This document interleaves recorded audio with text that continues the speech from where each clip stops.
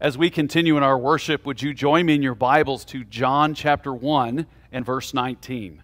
John 1 and verse 19. Our children can join us in their Follow Jesus Bible on page 1140. Now, we're in a series through the Gospel of John. John is inviting you as a reader to come and see Jesus, to come and see that Jesus is the Messiah and that He is the Son of God, and that He can grant you eternal life. He can make you right with God. And so that's the invitation, and hence the title, Come and See. It's also a narrative, and so we're taking large portions of the text in order to make sure that we understand the author's intent. And so we're going to read a large portion together, if you'll follow me in John 1, 19 through 34. And this is the testimony of John. Now, this is going to be confusing. John the evangelist or the apostle is telling us about John the Baptist, and so that's who he's talking about. And this is the testimony of John when the Jews sent priests and Levites from Jerusalem to ask him, "Who are you?" He confessed and did not deny, but confessed, "I am not the Christ." And they asked him, "What then? Are you Elijah?" He said, "I am not." "Are you the prophet?" He answered, "No." So they said to him, "Who are you? We need to give an answer to those who sent us. What do you say about yourself?" He said, "I am the voice of one crying out in the wilderness, 'Make straight the way of the Lord,' as the prophet Isaiah said." Now they had been sent from the Pharisees. They asked him, "Why then are you baptizing if you are not, or if you are neither the Christ nor Elijah nor the prophet?" And John answered them, "I baptize you with water, but among you stands one you do not know, and he who comes after me, the strap of whose sandal I am not worthy to untie." These things took place in Bethany, across the Jordan, where John was baptizing. The next day he saw Jesus coming toward him, and said, "Behold the Lamb of God, who takes away the sin of the world. This is he of whom I said, 'After me comes a man who ranks before me, because he was before me.' I myself did not know him, but for this purpose I came, baptizing with water, that he might be revealed to Israel." And John bore witness, "I saw the Spirit descend from heaven like a dove, and it remained on him. I myself did not know him, but he who sent me to baptize with water said to me, 'He on whom you see the Spirit descend and remain, this is he who baptizes with the Holy Spirit.' And I have seen and bore witness that this is the Son of God." Now, as we get into the text, this is an interchange between John, the one who came baptizing. He is not the first Baptist. He is the one who came washing or baptizing. John is interchanging or dialoguing with the Jewish leaders from Jerusalem. And it's this interchange that John, the gospel writer, is using to get you to see something about Jesus. He's using John the Baptizer's testimony as a historical figure in a culture where religious leaders are talking to him and not refuting him, but trying to figure out who he is and what he's doing. And he wants you to receive the witness of John. Now you notice this is a text that speaks about the rite of baptism. And I think this is an important moment just to say, I want you to notice something. The religious leaders, when they came to John, did not ask him, "What are you doing?" They knew exactly what he was doing, because baptism is an Old Testament practice. In fact, there are over 11 types of baptism in the Old Testament. They are called ceremonial washings. Now, a great text to see this description in the New Testament is in Hebrews chapter 9. Hebrews, written to the Jewish people to believe in Christ, and this is the apostles' testimony in chapter 9 and verse 10. But speaking of these issues of conscience that deal only with food and drink and various washings regulations for the body imposed until the time of the reformers. That idea of washings is the apostles' reference to the Old Testament practice of baptism. Now, if you read your Old Testament, you're not going to see the word baptism because it's a Greek word. But when the Hebrew and Aramaic was translated into Greek, what we call the Septuagint, the word baptism shows up often interchangeably with these ideas of washings or these ceremonial cleansings. Sometimes it was the part of the person, as it was with the priests in Exodus 30. Sometimes it was the whole person, like in Leviticus and chapter 14. But the first century Jew had a very clear understanding of what baptism meant. And I love what Guy Richards says. He says, for the first century Jew, baptism would have meant cleansing or purification, what was necessary to make a person clean before God. And for that, I would love to recommend this little book from an RTS professor here in Atlanta named Guy Richard. It's a great book on baptism. I would encourage you to read it if you have questions about the differences between other Christian denominations, our brothers and sisters, and our church and what we practice in baptism.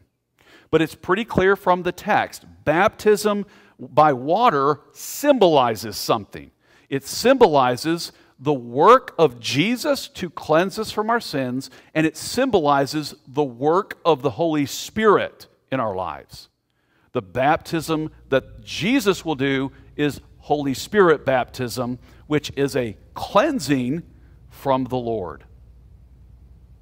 Now, there are several aspects to what baptism means in the Scripture. It is certainly cleansing from sin. It is the presence and powerful working of the Holy Spirit. It represents our union with Christ. Paul says that we are baptized into Christ in Romans 6 and Ephesians chapter 4. It also represents our baptism, our community, because we are baptized together into Christ and into one body. Now, who is John baptizing? Well, he is baptizing the Jewish people who he is preparing to receive their Messiah. And so the Apostle John is recording John the Baptizer's ministry in order to get on record this final prophet, this final Old Testament prophet, who is offering symbolic cleansing in anticipation of the cleansing work of Christ. And it's in that interchange and that Jewish, very Jewish understanding of baptism that we encounter this story and the witness of John. And so I think the lesson is, come and see God's Lamb sent to wash away your sins, our sins. Come and see the Lamb of God. And in fact, John has this beautiful statement. He says, behold, he wants you to see the Lamb of God who is sent to wash away your sins. So let's look at the text. And we're going to focus not as much on the details, but on the big message of the text. The first thing in the text is that John presents you a formal witness for Jesus. John the evangelist is using John the Baptist to present you a formal witness of who Jesus is. And for that, there are two testimonies that are required. Two testimonies are needed to establish a formal testimony concerning someone in Jewish custom. Now, you see Jesus actually talk about this in his interchange with the religious leaders in John chapter 8 and verse 17. This is Jesus. In your law it is written that the testimony of two people is true. I am one who bears witness about myself, and the Father who sent me bears witness about me. So Jesus is taking an Old Testament truth out of Deuteronomy of two witnesses being required to establish the guilt of a person or the identity or law, and he's using that in their arguments with him. What John the Baptist is doing is presenting to you two witnesses to be faithful to Jewish law regarding bearing testimony. What are they? Well, the first one is the Holy Spirit. John sees the Holy Spirit descend upon Jesus in the form of a dove, and that's a sign to John. That's a testimony. John believes and was told that the Holy Spirit would do that. You can see this in Luke chapter 3, verses 21 through 22. Upon his baptism, the Spirit descended upon Jesus in the form of a dove. And so that's the first witness or testimony that John is giving. The Holy Spirit bore witness to who Jesus is. The second one is God's testimony concerning Jesus. Upon his baptism, the Father declares something in Luke 21 through 22. The Father declares, "You are my beloved Son, with you I am well pleased." Now, there's more to this testimony of the Father, because you remember in John 1:6, John the evangelist says, there was a man sent from God. Well, John tells us what happened. In Luke chapter 3 and verse 2, John the Baptist was in the desert, and the word of the Lord came to him and said, the Holy Spirit's going to light upon someone.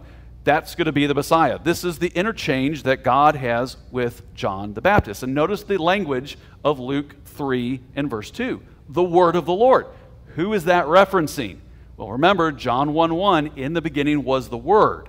And so there is a real connection here between what John the Baptist received in testimony and what he experienced. And so John's testimony to the Jewish leaders has two witnesses as required by law to establish the veracity of a person or of a statement. And so John the evangelist is using John the Baptist to tell you, listen, this has been verified not just by this individual, but other people saw the dove, other people heard the voice.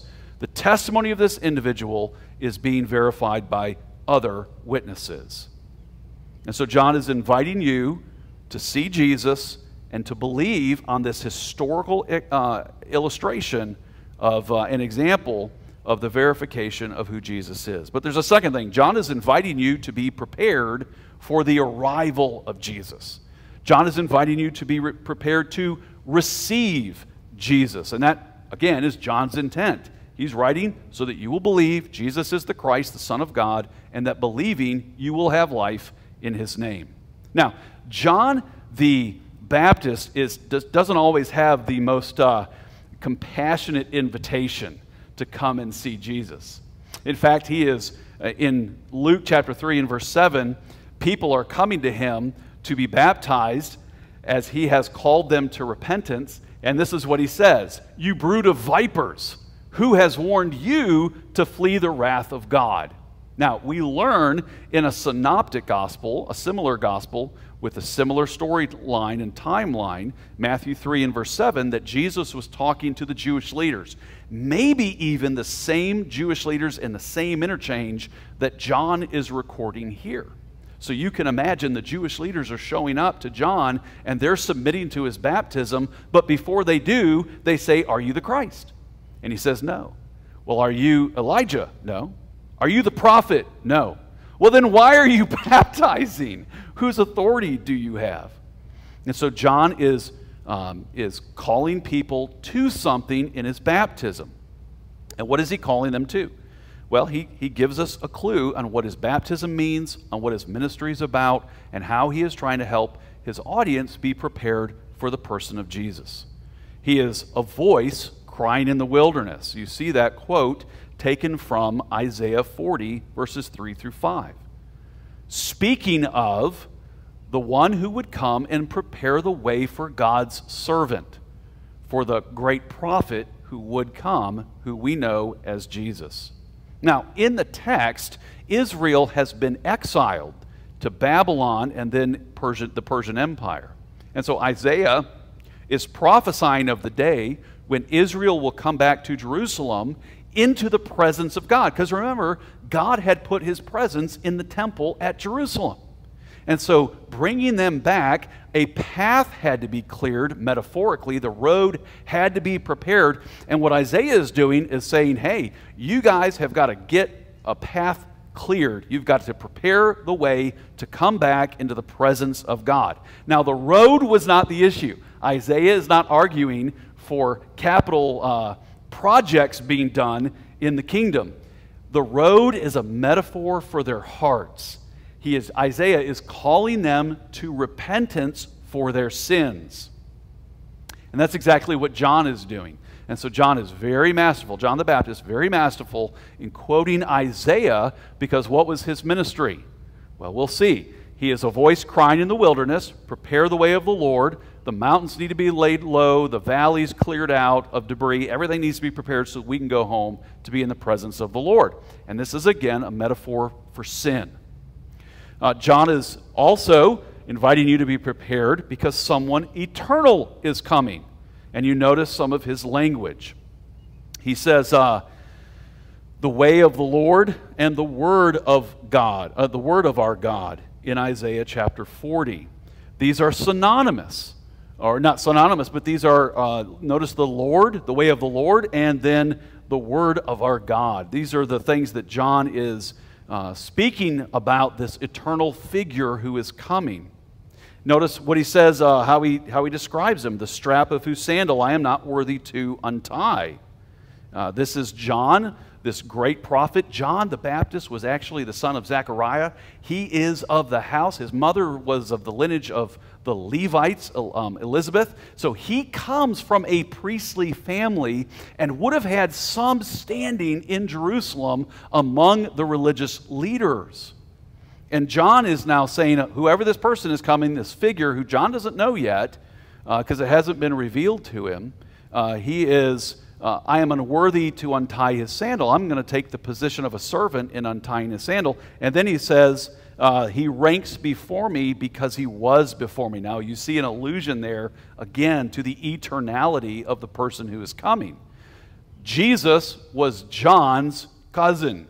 Jesus was born after John the Baptist, and yet John, once he recognizes who the Messiah is, understands that he actually existed prior to John, because John is referencing his eternality. And so John is trying to get you ready for this eternal person who is coming, and he wants you to be ready for his arrival. And how does he do that? What does he say? Well, he's making straight the way of the Lord.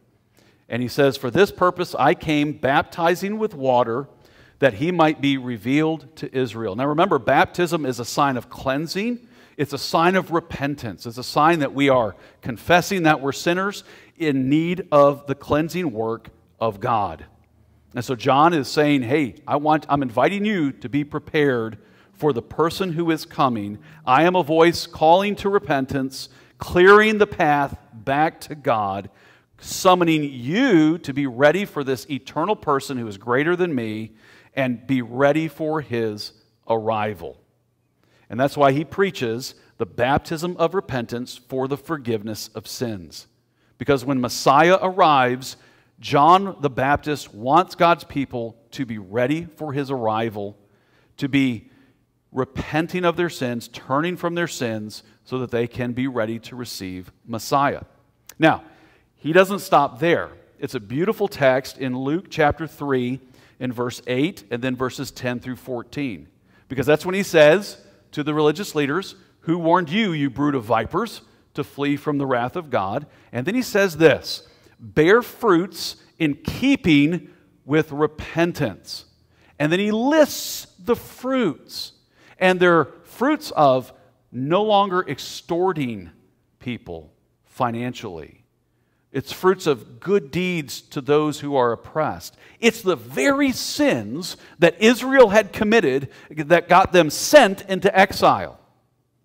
And John is calling them to repentance. He is calling them to prepare their hearts for the kingdom of God in the person of Jesus Christ. And this is, in fact, his message. This is his one-liner sermon, which I'm sure every parishioner would love the pastor to have a one-liner sermon. Sorry, we don't do that.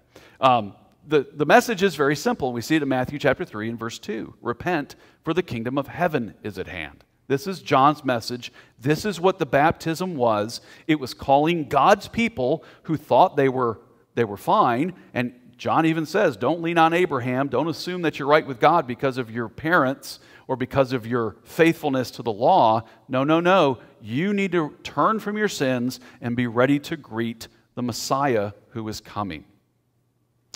The third thing John does is he presents you the cleansing work of Christ. Now, this is interesting. He calls you to repentance. He calls you to turn from your sins, but then he presents to you the cleansing work of Christ. Why? Because the call to repentance is not a call to cleanse yourself, but it is a call to turn to God for cleansing. Guys, get that. When we say we need to repent of our sins, what we're saying is we need to turn from our sins. But the ability to do that is something we have to look to God for, and the ability to remove the stain of our sins in our lives is something only God can do. And so John the Baptist can say, turn from your sins, get ready for Messiah, but then he can say, and by the way, this is the very person who is going to cleanse you from those sins. And that's why he calls him the Lamb of God. He says, behold, the Lamb of God. Why does he do that? Well, this is a reference certainly to all the Lamb of God types in the Scripture. Every time the idea of a lamb being slain or a lamb being the sins of a person being placed on the scapegoat and it walking out of the city, all of these are pictures for us. They are shadows of the reality of who Christ is.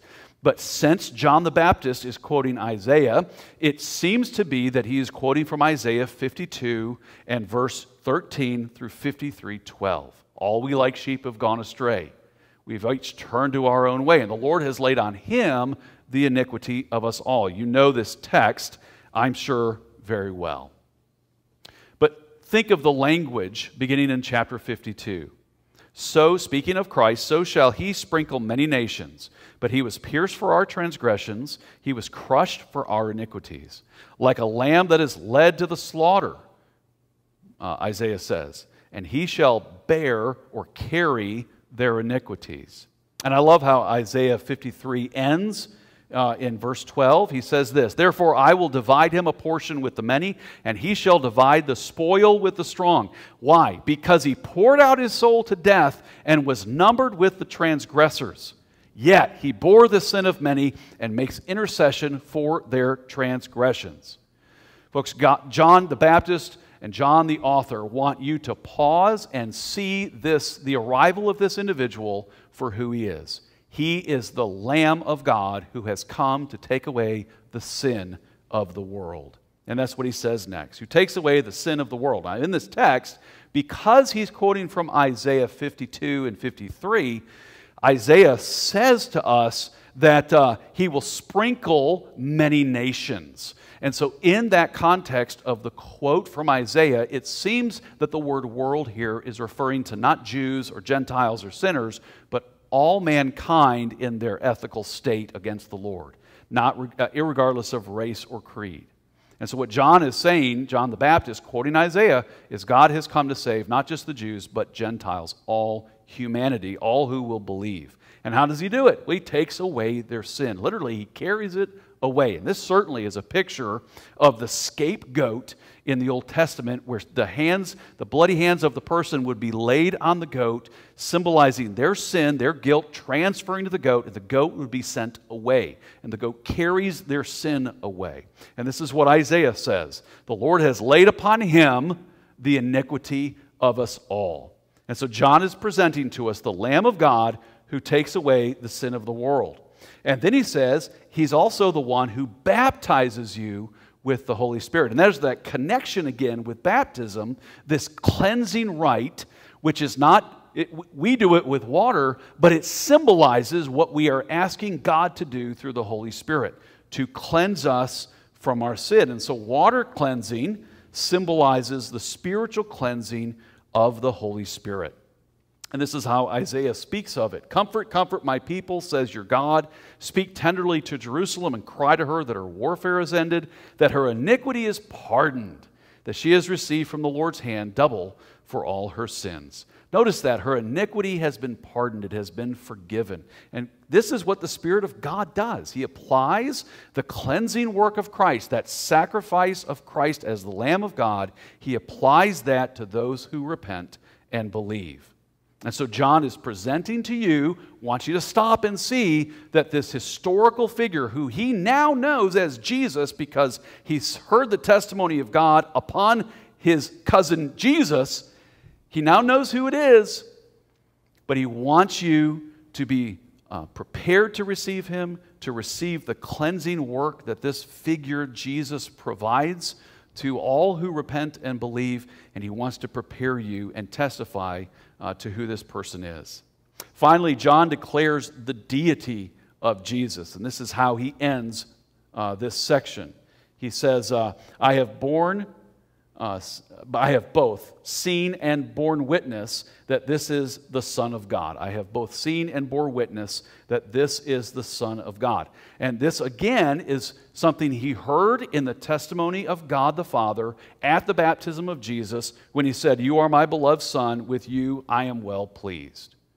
And so John is presenting to us the deity of Christ and God's provision through him to cleanse us from our sin as the Lamb of God. Now, some applications. The first one is, where are you looking for cleansing? Where are you looking for cleansing? We all carry the baggage of sin in our lives.